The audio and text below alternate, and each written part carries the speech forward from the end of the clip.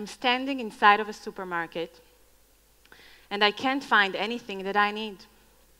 I'm a Cordon Bleu graduate, just moved to Washington, D.C. from Paris, and I want to make, what a cliché, chocolate mousse, and I can't find anything. I'm running up and down those big supermarket corridors looking for chocolate that has cocoa in it, and I can't find it. I can't find cream that I can actually make whipped cream out of, and I can't find real butter. It was all substitutes. Now, you read the title. This talk is going to be all about farmers markets and green tomatoes and fresh carrots. So why am I talking to you about chocolate? It's because it was really a great example of the industrialization process of our food system and how we got disconnected from the source of real food, even if it's real chocolate. And let's be honest, when we go to a supermarket today, when you pick up an apple from the shelf, it's a really black hole of knowledge. You don't know anything about it. You don't know if it's imported or not. You don't know who grew it. You don't know how he grew it. You don't know when it was picked, and you don't know for how long it's been sitting there. But let's go back to DC. I was a chef, and I needed a place to shop. So that's how I discovered the DuPont Circle Farmers Market in Washington, D.C. It was really like an amusement park for me. I used to go every week, and I loved going back with different things every time to discover different varieties of pumpkins I never knew existed, and go back home and experiment, and meeting cheesemakers from the Washington area, and them telling me all about their wonderful cheese. And that was the place where I had the best apples, crisp, sweet apples I've ever tasted. All things must end, right? So I went back to Israel, the desert. You're laughing, but to be honest, it was really a desert, culinary-wise. I worked then in a food magazine, and I remember myself flipping over the pages of these cookbooks from abroad and food magazines, and just being so jealous of this wonderful produce that wasn't available to me. I remember the story of a very important Israeli chef who went to the Rangis market. This is the big market in Paris. And he was ravishing the produce. He looked at this one eggplant, said, why don't we have such amazing eggplants in Israel? And then he looked at the fine print, and you know what was written there, right? It was grown in Israel.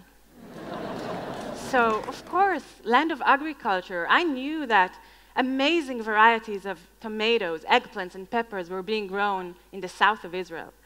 And wonderful varieties of fruits and berries were grown in the north. But the Israeli customer could not get them. So why couldn't we get fresh carrots and blackberries in the supermarket? It's because of what we call the supermarket economy. Basically, most of the food today in the world travels food miles. And in order for this quantity of food to be able to go through this cold chain of transportation and refrigeration, as you can see here, it must be harvested early. So it doesn't ripen naturally. And in order for it to go through this process and in the end look like it should be, even if it's without the nutrients and the taste, it must be modified. Sometimes it needs to be refrigerated up to a year in supermarkets. In a farmer's market, what this simple model does, is that it cuts this cold chain short. It's a simple win-win model that basically helps you bring fresh produce from the local farm to the city, sell it to the customer without a middleman. It can be as fresh as possible. It can be as gentle as possible. It can be in small quantities, special variety, anything goes. So as you can understand, a farmer's market in Israel was needed. And thus the journey to start the first farmer's market began. Myself and my co-founder Michal went on this journey all over Israel to find those good, clean, and fair producers and farmers. On the road, we found out problems that are happening today all over the world. That small farmers and producers of cheese, of bread, of any kind of great food are disappearing, are just fading away.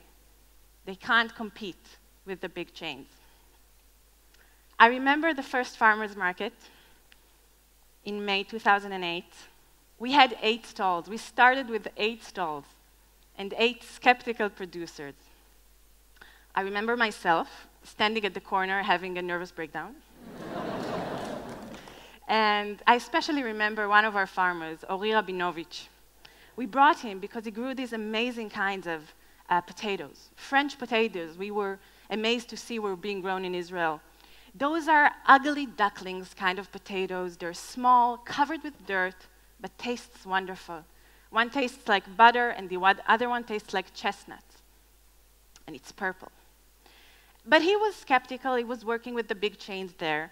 So he brought this huge pile of industrial, round, full of water potatoes you all know. He was sure those ugly ducklings weren't going to sell. And at the end of the first market, this huge industrial pile was still there, intact. And those little quantities of wonderful, small varieties of potatoes were gone. He was still skeptical. But for us, the message was clear. People were looking for a new consumer experience. They wanted to rediscover taste. They wanted to rediscover new varieties, and they wanted to reconnect with the source of food, with the person who makes it, who grows it. After that, since then, our market became an amusement park for special varieties, and our farmers grow each year more and more, like these colored beets you see here, like colored carrots, a yellow watermelon, old varieties, ancient varieties, and new developments. This is important. It's important to say why it is important to grow so many varieties.